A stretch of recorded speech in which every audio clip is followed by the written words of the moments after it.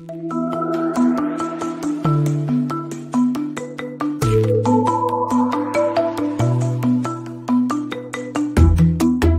Aaron David Miller, and this is Carnegie Connects. Good morning, good afternoon, good evening, wherever you are in the world. I truly hope you're safe, sound, and of course, healthy. I'm Aaron David Miller, a senior fellow at the Carnegie Endowment, and welcome to Carnegie Connects, a set of virtual conversations, at least for now, on issues of critical importance to America and to the world. I'm truly pleased today to host a former colleague at the Department of State, Francis Fukuyama, who is now actually going to be and is now a non-resident scholar at the Carnegie Endowment. So a former colleague and now one in real time. And I remember with some fondness, Frank, the welcome to Carnegie Connects, the heady days at policy planning in the late 80s, particularly under former Secretary of State James Baker. I also had either forgotten or didn't realize that we also shared another common interest. You, I think, must have been the early 80s, were on the U.S. delegation to the autonomy talks between the Israelis and the Egyptians. So again, welcome. Thanks very much. It's unlike great. Unlike you, after the autonomy talks experience, I decided that I wasn't going to have anything to do with the Israeli-Palestinian issue because it was just too difficult. So I admire you for sticking with it all these years. And, you know, Frank, in hindsight, it was probably a wise decision on your part. The world's grown a lot larger, despite the importance of that problem. And we're going to find out today. So I can think of no one better to discuss the state and fate of America and the world, fairly global, if not galactic topic, than you. And I want to divide our 40 plus minutes into two halves, beginning with the kinds of seemingly impossible problems that appear to confront the United States, a cruel and unforgiving world in so many respects. And you know, in government, they talk priorities. I'm reminded of a quote from FDR, who reportedly said of Lincoln, this is one of our greatest presidents talking about our undeniably greatest president. Roosevelt said that he thought Lincoln died a sad man because he couldn't have everything. And governing in the end really is about setting priorities and choosing. So I've chosen three. You're familiar with all of them. So let's begin. I want to first start on climate and get your take on COP26 and the events and final declaration of Glasgow. I suppose, and I'm not a cynic about this, I realize the importance, but if in fact after 26 meetings, they finally acknowledge fossil fuels in the actual declaration, Houston, don't we have a problem on this issue? Well, I have for long thought that these global gabfests like COP26 are really not where the main action is. So there's no question that we're facing a global, really impossible challenge in terms of carbon emissions. But I think that the kinds of verbal declarations that are made at these summits are, really not worth the paper they're printed on, because the real issue is whether countries can actually implement the promises that they make. And that's really where I think the big governance challenges are, because there's this attitude that surrounds these summits that it's basically a moral problem, and that somehow you have these Neanderthals that don't understand that climate is a big issue, and you simply have to convince them that climate justice requires, adjusting their preferences. And I think that elides the fact that you've got really powerful interests at stake. So you look at what's going on in Europe right now. There isn't a greener part of the world than the European Union, especially Germany. And they've made the greatest policy commitments in terms of shifting to alternatives, but they're still using coal. And in fact, because of the gas crisis that's going on and the rapid increase in natural gas prices, they're facing a real crisis this summer because there simply isn't an alternative to using fossil fuels. And there's just no way that they're going to continue to, shutter coal plants in Germany because of these very powerful interests. And so I think unless you begin to address, some of the real big economic incentives that lie in the way of actually meeting those commitments, doesn't matter what you promise at an international summit, it isn't going to happen. I think furthermore, just one Sure. just to add to this, the real problem is really not in Europe or North America. If you look at the projections for who's going to be emitting carbon over the next 30 years, it's really the developing world. That amounts to, something like 85% of all the new carbon that's going to be emitted. And so if you don't really change the behavior of China primarily and India, it's going to be very hard to make any, headway just doing stuff in Europe or the United States. And so that's something where I think the real focus needs to be. It's intriguing that you describe this sort of as a cognitive problem, that people need to be persuaded, as if driven by some moral or ethical preoccupation, they're going to fundamentally alter nation state behavior. You've written a lot about what you call climate realism. And I think it's tethered to the notion that there is no supranational organization that's going to emerge that somehow is going to get the acquiescence of the major emitters to deal with the national sovereignty issue. So I guess that's the question. Isn't it in the end saving the planet, and it's a planetary human issue, but saving the planet ultimately depends on a series of very imperfect and flawed nation states who have their own interests, and as we'll see with COVID, basically tenaciously guard their sovereignty, whether it's their economies or vaccine nationalism. So how do you even begin to keep the 1.5 alive slogan alive when in fact these national interests conflict with the broader interests of the planetary common? Well, I think the first thing I'd have to say is I don't really see an alternative to acting through existing nation states. There's a lot of talk about this planetary consciousness that needs to happen in order to deal with something like global warming, and suggestions that existing nations need to delegate serious amounts of power up to some kind of a supranational institution. And I just think that this is both normatively and practically a non-starter. The normative problem really has to do with power, because if you're talking about going beyond the nation state and seriously delegating coercive power to some kind of international body, we've had 200-300 years of experience in creating nation states that concentrate power, but also limit it through law, through democracy, through various kinds of institutions of constraint. We have no experience doing that at a global international level. So if you create an international executive with real coercive power, meaning, police, the ability to arrest people and really to force nations to follow certain international rules, are you also going to have an international legislature? Are you going to have an international court system that will tell that executive when they violated basic human rights norms? So that's the first thing. The second thing is just a practical one. I cannot possibly imagine either China or the United States, the two largest emitters, ever actually agreeing to cede significant power to a body like this. It just isn't going to happen.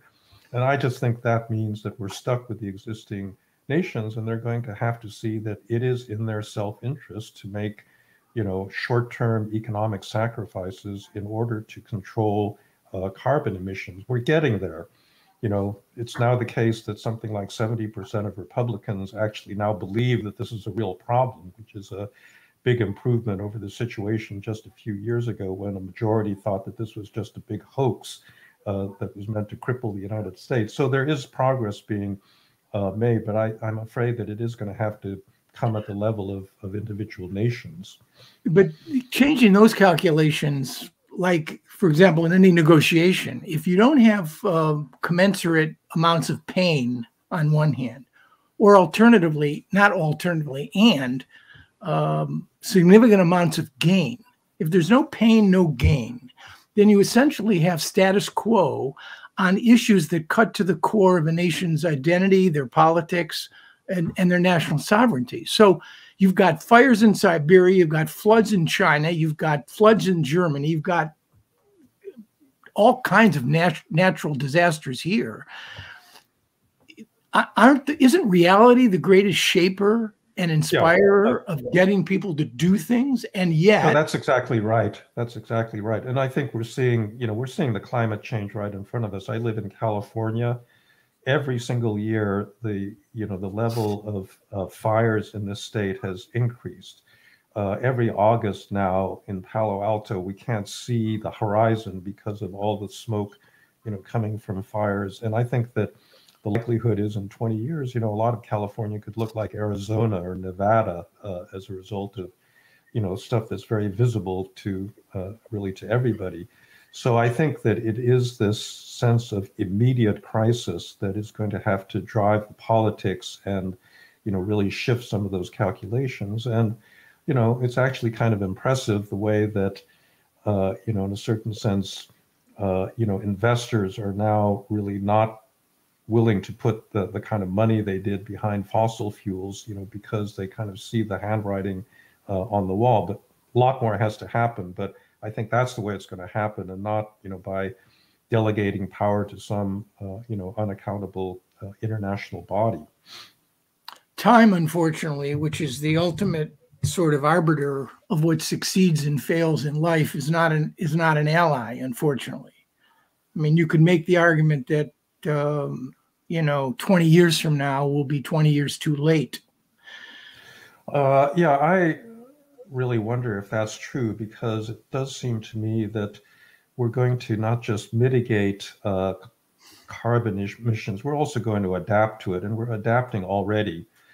Some of it may not make sense, like building higher levees and seawalls, to protect Right. Houston and New Orleans.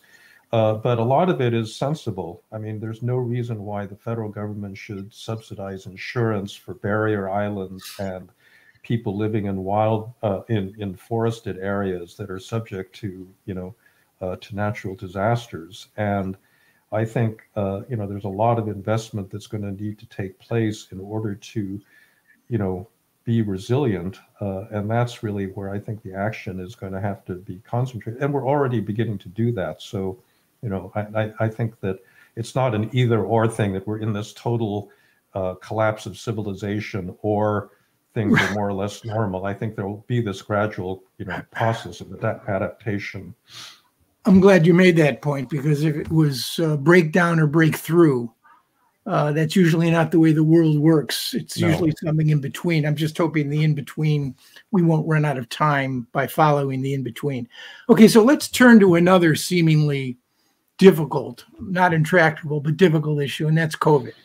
You might make the case, arguably, that COVID was the most, I don't know if you agree or not, the single most world-altering event, take climate out of it, since the end of the Second World War. I mean, it was truly an extraordinary experience, if you could think about it in the abstract.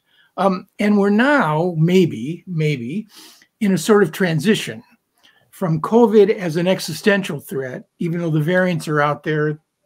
Much of the world, half of the world or more, is not only not fully vaccinated, but underrepresented in terms of vaccinations. But we're shifting from COVID as an existential problem to a kind of a manageable one. And yet, if the scientists are right, 2/3 of the newly discovered pathogens in the world are viruses. And I think in many respects, maybe it'll be 100 years from now, like the great influenza, maybe sooner, we're going to be faced with another pandemic. So you've written that COVID, I don't want to move forward on this. We got enough problems. You've written that COVID was a global stress test. So, and I think that's it's an intriguing way to put it. So how did the world do, in your view? I think I know the answer to this, pass or fail. And those nations that did better, what distinguished them? I would say, well, first of all, I wrote a piece in Foreign Affairs in the summer of 2020 when the the epidemic was just getting going. And I would say that virtually everything I wrote in that has been disproven by events or overtaken by events, because the disease has mutated in very unexpected ways. And so many countries that looked like they were doing great, like Australia and New Zealand, a year later didn't look like they were doing nearly as well. Or many of these countries in Asia, like Vietnam, that had very low levels, all of a sudden have been overtaken by it. So it's very, you want to hesitate a little bit before drawing too many global conclusions. The one thing I would say is pretty clear from the experience of the United States and a handful of other countries is that social trust is really, really important. And that works in two directions. It works horizontally. So people have to be able to trust the government, that they basically know what they're doing, and that if they issue a public health mandate, it actually is for the sake of a public good. And the second is a kind of horizontal trust among citizens, that they understand that their behavior affects other people in a public health emergency. And so something like getting vaccinated is not just a matter of personal choice, Right. but it actually affects the people around you. And in that respect, unfortunately, the United States has been a big failure, because in both respects, the absence of trust has been very, very striking. Whereas especially in Northern Europe, you have a number of countries, or I would say this is true in Northeast Asia as well, Japan, Korea, countries of that sort. There's never been this toxic anti-statism, this high degree of distrust of the government just for being the government. And a greater sense that actually the government does represent a kind of public good, and that we have to support the kinds of measures that are recommended.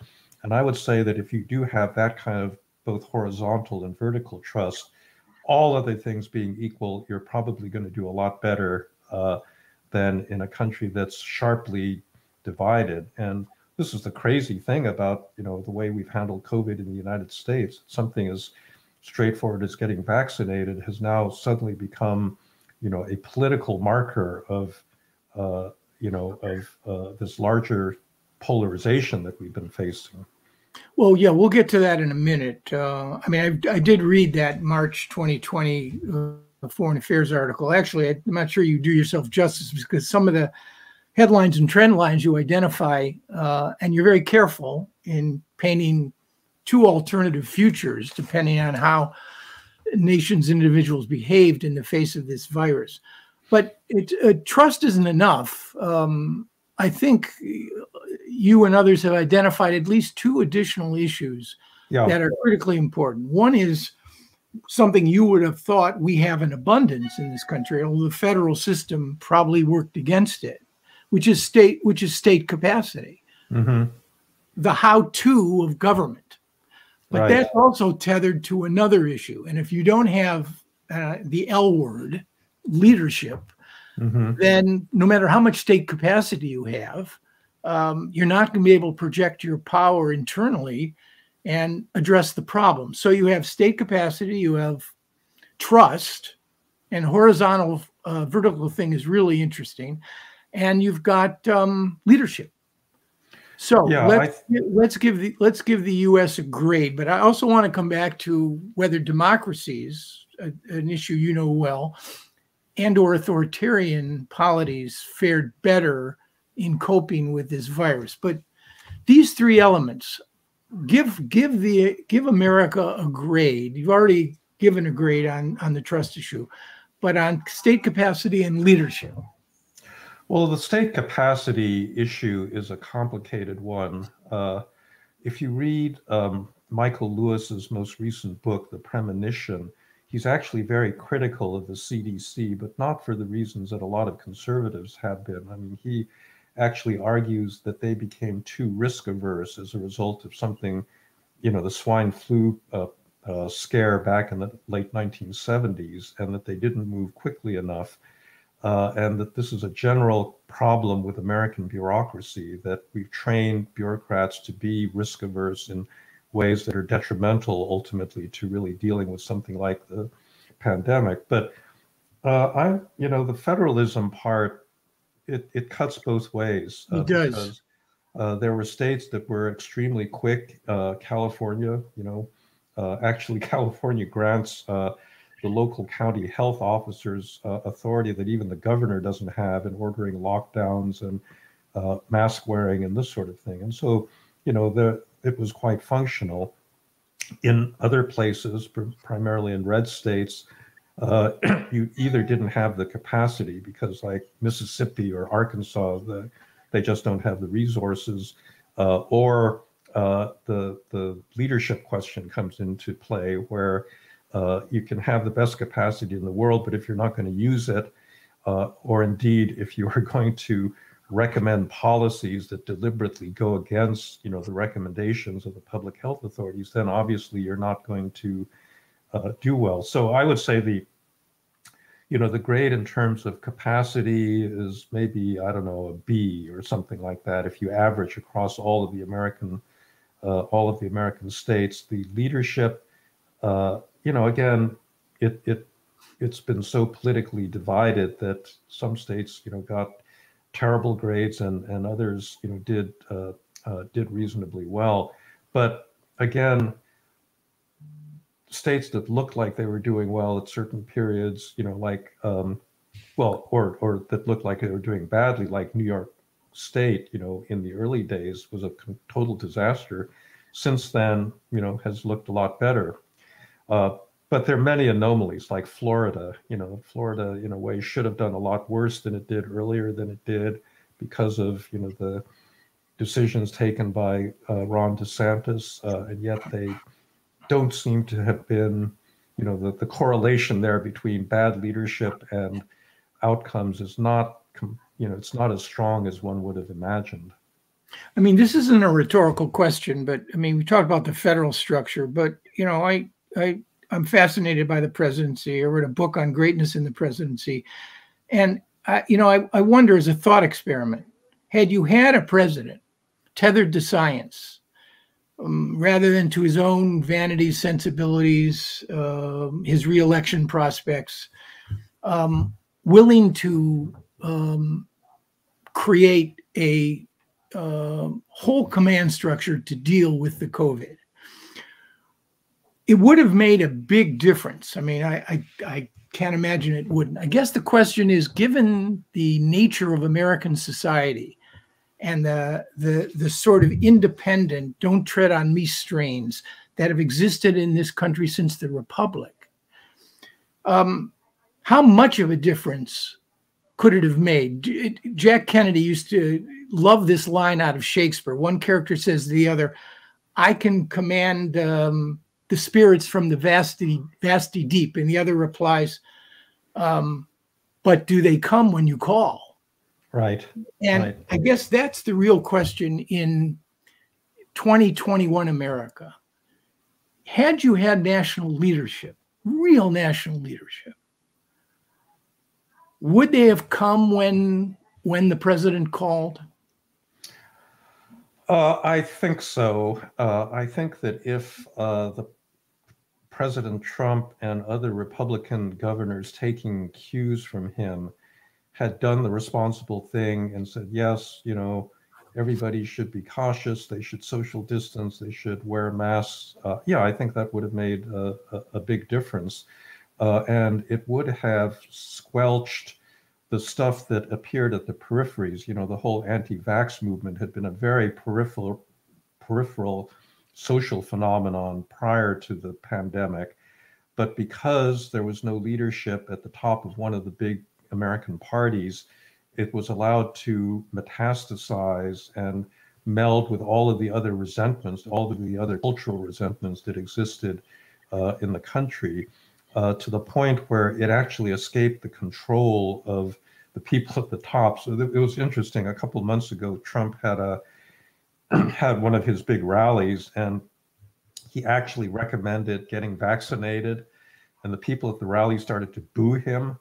So it's as if he kind of triggered this, he created this monster that even at this point he's not able to control, because it's so much fed this narrative on the right of elite conspiracy and things not being, what they seem. And that, is a broader phenomenon that was very much encouraged by individual leaders. And it didn't have to be that way. I don't think it had to be that way. No, I would agree. Before we turn to the fate and state of the Republic, let's deal briefly, and I wish we had more time, to a subject that I know you've written a lot on, which is democracies, those rising, those retreating. It's a good segue to the U.S. Ann Applebaum has a piece in the Atlantic this week called The Bad Guys Are Winning. Freedom House has reported now for the 15th consecutive year that democracies are in retreat. In 2019, the world's two largest democracies, India and the United States, Freedom House reports the most precipitous declines in those two. And India now shares a distinction, according to Freedom House, of not being free, but now is tethered to their designation of partly free.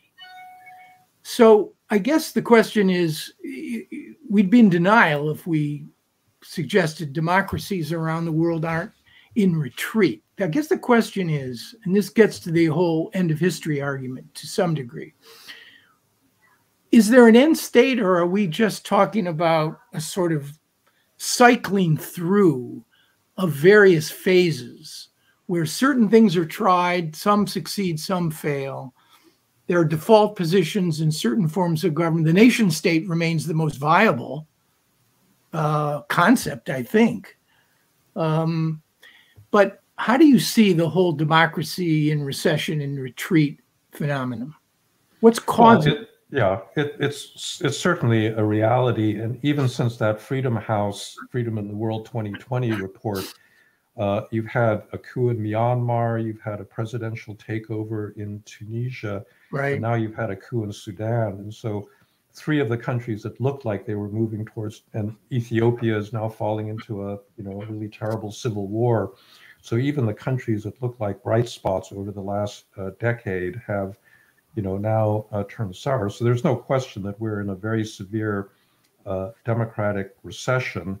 And it is driven, I think, also by geopolitics, because unlike the situation 10 or 15 years ago, Russia and China are both consolidated, and they've now shifted over into promoting and projecting their authoritarian model outwards into the rest of the world. And the United States, is no longer a beacon of democracy. It simply isn't. I can see this in, for example, my Chinese students, who I think, well, actually, a lot of them have disappeared after COVID. But, I would say that 15 years ago, uniformly, they would have said, we want China to be a democracy like the United States. And today, they don't say that anymore. They're kind of contemptuous of American democracy. They think that China has a model that is working, a lot better than that of the United States. And I think a lot of people around the world have taken their cues from the apparent, travails of the world's largest democracy to say that the system as a whole doesn't work. What's going to happen in the future? I wish I knew, but I don't think that we're in a position to throw in the towel, because, democracy, the argument about democracy, and certainly the one I made in the end of history, was not that there's this inevitable machine that's pushing forward regardless of human agency and the decisions that individual voters and leaders take. Democracy has to be defended and it has to be promoted. And that's an ongoing struggle. And I don't think that battle has been lost. Just in the past few months, you've actually had a reversal of several, kind of populist gains in various places, in Istanbul and in Budapest and in Slovakia and, the Czech Republic. I mean, there have been a lot of places where actually populist leaders have been pushed out of power. And there's a learning process going on there, because I think that only happens when the liberal parties, the anti-populist, anti-authoritarian parties unite. And if they don't unite, the authoritarians really have a clear field to operate on. So it really does depend, I think, on decisions that are being taken. By the way, I think I know you want to segue to the U.S., but it applies in the United States itself. You know, the Democrats have been fighting among themselves, Right. despite the fact that they won both houses of Congress and the presidency. They've been spending more time fighting each other than worrying about the state of American democracy. And so I think that that lesson is one that carries over to very many countries, that democracy can be strong and it can fight back very effectively, but only if people that are truly committed to democracy actually figure out how to build coalitions and to work with one another and to get on the same page in opposing, you know, these either populist or anti-democratic forces. Right. And therein, I think, lies a certain dynamic that I want to ask you about. There's a recent study, I think the New York Times reported it yesterday, by a nonprofit in Sweden, VDEM, showing that retreat across the board by democracies is not driven by a bunch of predatory powers trying to undermine their system from within, but by the rot from within. We have seen the enemy, and the enemy is us. And it's a good segue into America. I mean, if Joe Biden were on this call with us, I think he wouldn't say it, but I think he would think it, that the greatest threat to this republic does not lie in a single foreign policy challenge or combination of challenges. It lies in the 3 or 4, he wouldn't call them crises because it's politically fraught, but I'll call them crises that confront the republic. Governance, the notion of what Rand called truth decay. How can you have effective self-governance when millions of Americans disagree with other millions of Americans about basic facts and reality? That opens the door to a new definition of the truth, which somebody, a he or she, could ride in on a horse and basically proclaim what the truth is. If we can't ourselves decide what it is, January 6th is an example of that. So if you had to define, and we live in a glass house now, your Chinese students are absolutely right. We live in a glass house. What are in your view, what are the major takeaways of the challenges that are affecting America's broken house right now? How would you kind of synthesize them, if you could? Well, I start in many of the same places that you began with. Obviously, the internet has completely undermined the gatekeepers that were responsible for vetting, you know, basic factual information, and had made possible, you know, these wild conspiracy theories about how the world is actually behaving according to a different plan that's been organized by, you know, malevolent elites and so forth. And I really think that that would not be possible were it not for that new information universe. But, you know, I do think that there has been a kind of organized attack on liberal institutions, more an attack on liberalism than on democracy. That is to say, on the notion that we should have limited government that protects the right of individuals based on a rule of law and a constitutional order. And that has been really criticized by both the right and the left. I've actually written a book, which is a defense of classical liberalism, that's going to be published next spring, where I try to lay out the history of this. And I think that the attacks on liberal values and institutions have existed on both sides, and they feed off of each other. So the immediate danger, I think, is coming from the right, basically from, you know, the nationalist Trumpist right that believes that the election was stolen, believes in this, you know, elite conspiracy against the United States, that are taking actual political power in state legislatures. And I agree with Bob Kagan's piece in the Post, you know, right, a few weeks ago, that we're already in the midst of a serious constitutional crisis because these Republican legislators are trying to award themselves the right to determine who represents their state in a presidential election, regardless of what the actual, outcome of the vote is. So that's a clear and present danger to the liberal constitutional order.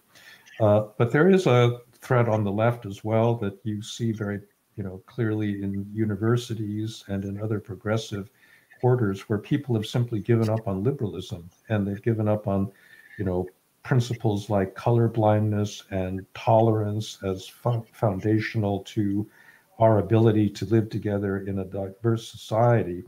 And for a lot of those people, when you talk about diversity, it only refers to gender, race, ethnicity, sexual orientation.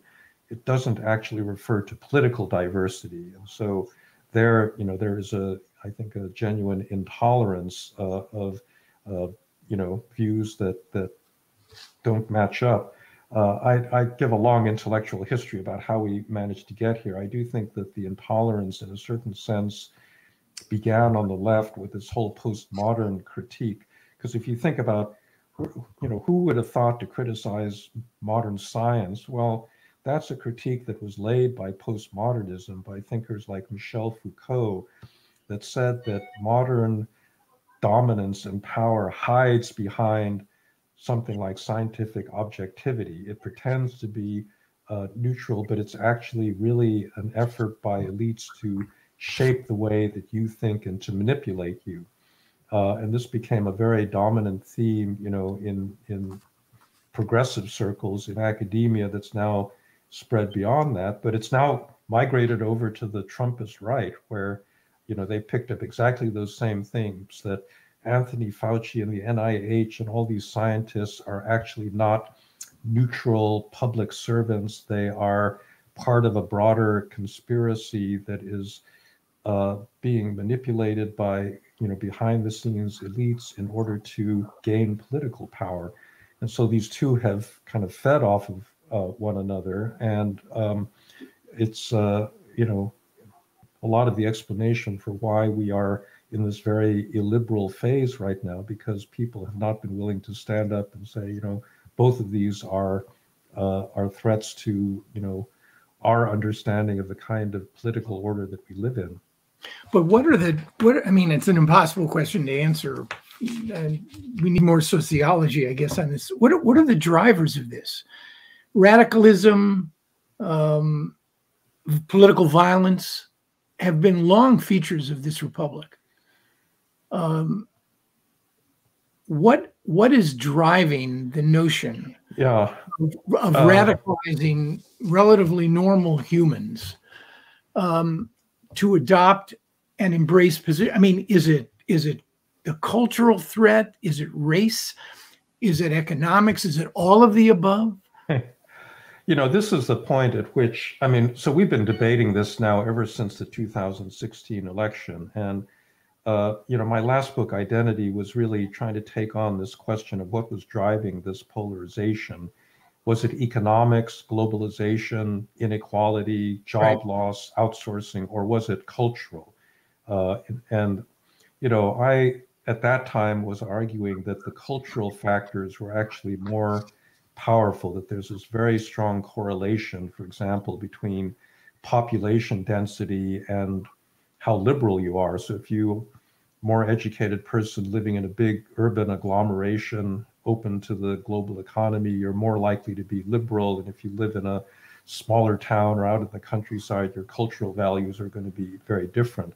However, I would say that in the past year, that's not a sufficient framework anymore. So you take something like anti-vax, kind of doctrines or ideologies or, conspiracy theories, which now has come to define a significant part of the Republican Party. How is that in any way related to conservative principles as we've understood them, or to the sociology? The sociology is even stranger, because the dominant group of people that are dying from COVID these days are people that are unvaccinated. And yet, that's in many cases is not sufficient to convince them that this is a kind of wrong attitude to have.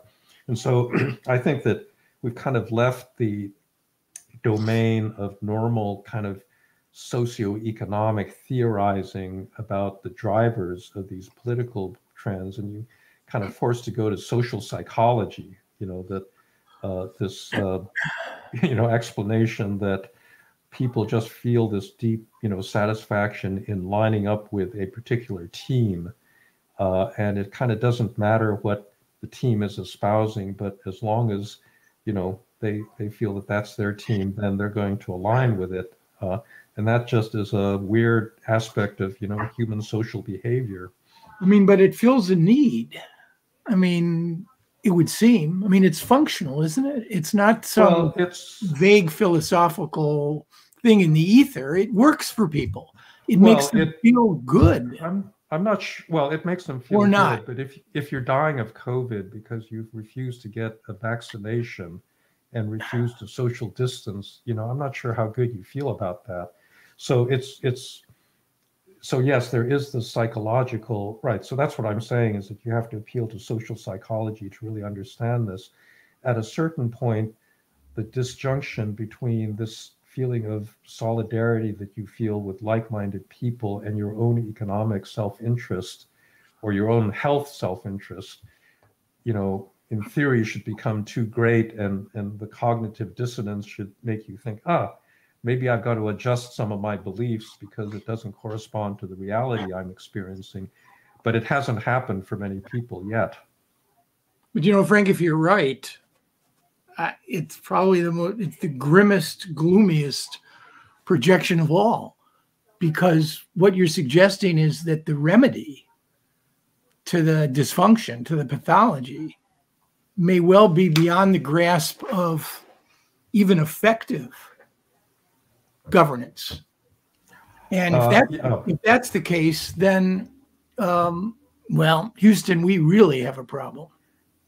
Yeah, that's true. On the other hand, I think that, I don't know the extent to which we want to get into kind of nitty-gritty American politics, but there's a core of MAGA supporters for whom, this thing has become like a religion, and it's very, very difficult to figure out how you're going to push them off these sorts of beliefs. But, as the most recent set of by-elections in this country indicated, there are a lot of people voting for Republicans that had voted for Biden a year ago that have somehow gotten disenchanted. And, I have an explanation for why that is, because I think Biden was, fundamentally elected as a centrist, and he's been governing very much on the left. And there are just a lot of people that are very unhappy with that. Right. So you're not going to convince the hardcore, MAGA ethno-nationalist types of anything. But, you are going to win elections by convincing, this group of people that have voted, for different parties in different, recent elections, if you can appeal to a certain set of sensible policies. And there's a certain part of the Democrats' agenda that is really unappealing to those people. And so, right. I think that the way you get out of this is by the Democrats kind of waking up to this reality and adjusting, their pitch so that they will appeal to that kind of voter. Right. You remind me that we don't have to convince everybody. We're, I think, at the end of the hour, but I want to close with one quote, which I think you'll agree with. I use it every now and then to remind myself that even spending an entire career in foreign policy, we are really at a moment of national inflection. So let me read it to you. I think you'll agree. It's a quote from Lincoln in 1838 to the Young Men's Lyceum. Here's what he says. At what point shall we expect the approach of danger? By what means shall we fortify against it?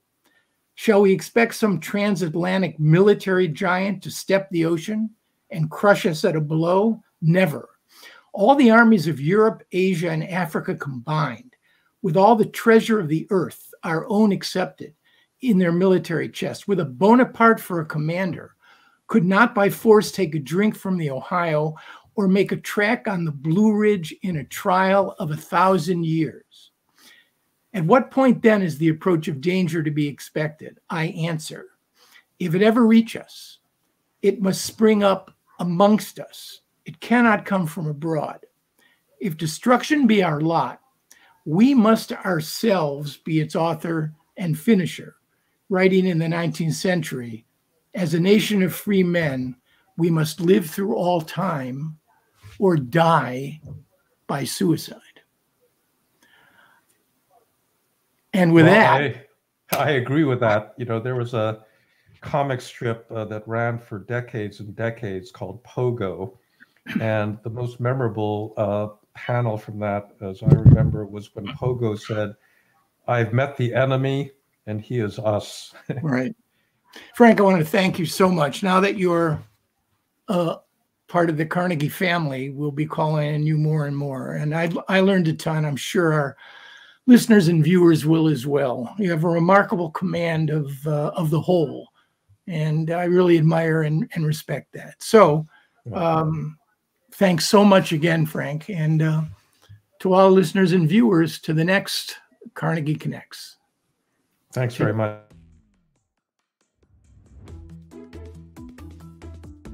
Thank you for listening to Carnegie Connects, a production of the Carnegie Endowment for International Peace. Views expressed are those of the host and guest panelists, and not necessarily those of the Carnegie Endowment, which takes no institutional positions on public policy issues. Subscribe to Carnegie Connects on popular platforms such as Apple Podcasts, Spotify, Stitcher, or your favorite podcast platform. Like what you heard today? Learn more at carnegieendowment.org/Carnegie Connects.